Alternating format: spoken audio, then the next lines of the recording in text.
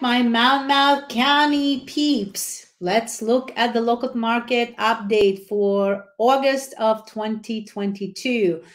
The single family homes new listings fell by 4.7%.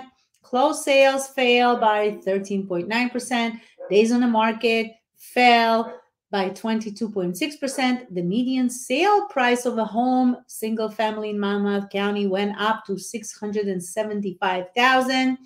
The percent of list price received is 0.5% higher than the list price. The inventory of single family homes in Monmouth County down by 0.3%.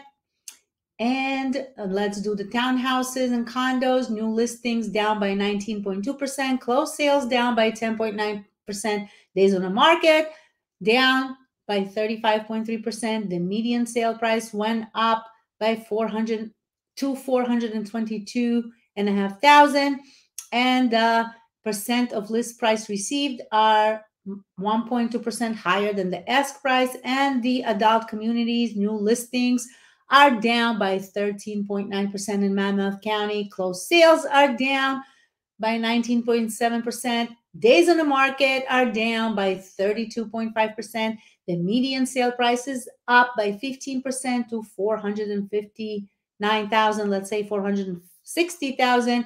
And the percent to list price received is close to 1% higher.